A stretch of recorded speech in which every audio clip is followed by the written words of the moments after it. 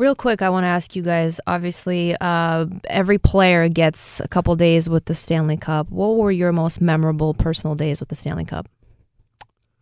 Well, I would say the first year in '97, it was a great weekend. I brought it back to my home in Toronto and spent some time with my family and friends and had a bit of a street party. But for me, my favorite time was I didn't tell anybody I was doing this. I just threw after a little afternoon around the house with a bunch of kids over, and when they were all sort of dispersed, I put the cup in the back of my car and I drove to where my father's buried.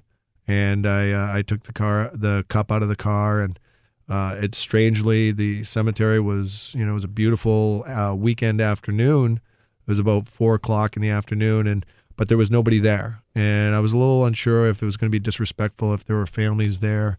But there was no one there. So I was able to take it out and just bring it over to where he was. And I just sat there for about an hour and just reflected on all the help he had given me and tying my skates when I was a little kid and bringing me to tournaments. And when the whole house was asleep and he and I had woken up early and he was making me a little breakfast, and we were leaving the house while the house was still asleep and it was dark outside to go to a morning practice or a morning game.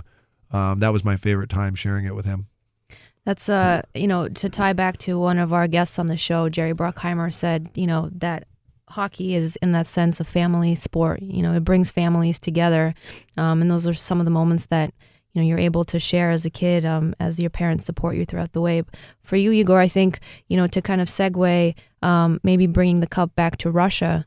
97, when the first time the Stanley Cup was traveling outside of North America. So that's the first time ever we had a chance to, first of all, bring the cup to my hometown where I grew up playing hockey. So seeing 4,000 people at the rink where I played, making my first steps, and to see the Russian children and the hockey players and taking pictures and touching the cup was outstanding. Then taking the cup to Moscow, to the Red Square, and then taking the cup to the nightclub the next door to the KGB headquarters.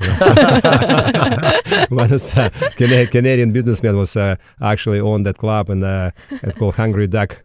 And we show up at 1 o'clock in the morning. So with the NHL security guys, they were not sure what to expect. So, but he was a big Detroit fan, and he asked me if we can make a little stop for 10-15 minutes.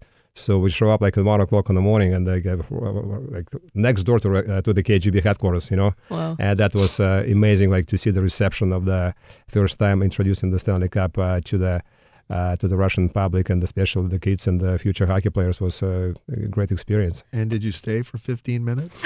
Well, you know what, they were afraid it's going to be wild because when we show up at the club in the back door, so the people were dancing on the tables. Yeah. Then now we see crazy Russians dancing at 1 o'clock in the morning, and the Canadian guy owned that nightclub. Right. But the security were okay, so they give you 10-15 minutes, and then I think it was. And then 3 hours later, Joe Caprese, those guys from your office, so all of them were happy about that. So and then we left, and then we took the cup to I believe to the U.S. Embassy and a couple of other places. See, guys like Igor and Fetisov, they were so important to our team and so important to the game of hockey. Now it's not unusual to see players bring the Stanley Cup to their home countries and in Europe and in different places, but. It's always very important when a team, if you watch, when a team wins a Stanley Cup, who does the captain? So the captain gets the cup first. The commissioner hands the cup to the captain, and then the captain has usually worked out with some other people on the team, or he's just figured it out on his own. It's very important and it's symbolic. Who's the first person that the captain hands the Stanley Cup to? And so there was a huge drought in Detroit. What was it, 52, 54 years, something like that? I might be wrong by a decade, but we won't tell after you. that, after all that time, Steve Yzerman takes the Stanley Cup and he hands it to Igor and Slava Fetisov, and the two of them skated around the ice. And I think it just changed for a lot of North Americans. It changed their perspective on what it meant, especially to a Russian-born and bred hockey player, what it meant for a Russian player to win the Stanley Cup when you see these two guys who have won everything and how excited they were to win the Stanley Cup.